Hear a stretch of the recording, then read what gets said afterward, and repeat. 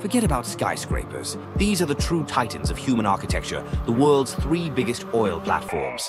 First, the largest floating production unit, Thunder Horse PDQ in the Gulf of Mexico. Moored in 6,000 feet of water, and its sheer mass is 130,000 tons. Owned by BP and ExxonMobil, this floating giant can process a monstrous 250,000 barrels of oil per day. Next, we head to Russia for the Berkut platform. It is built to withstand minus 44-degree temps and ice flows. It's the heaviest rig in the world, weighing over 200,000 tons.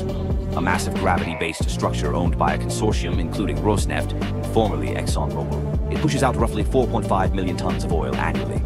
Finally, Perdido, moored in an unbelievable 8,000 feet of water. This is the world's deepest operating platform.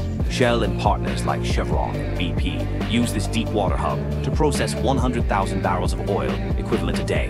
It's proof that human engineering can reach any frontier. Which deep-sea giant impressed you the most? Tell us below. Like and subscribe for more awe-inspiring mega projects.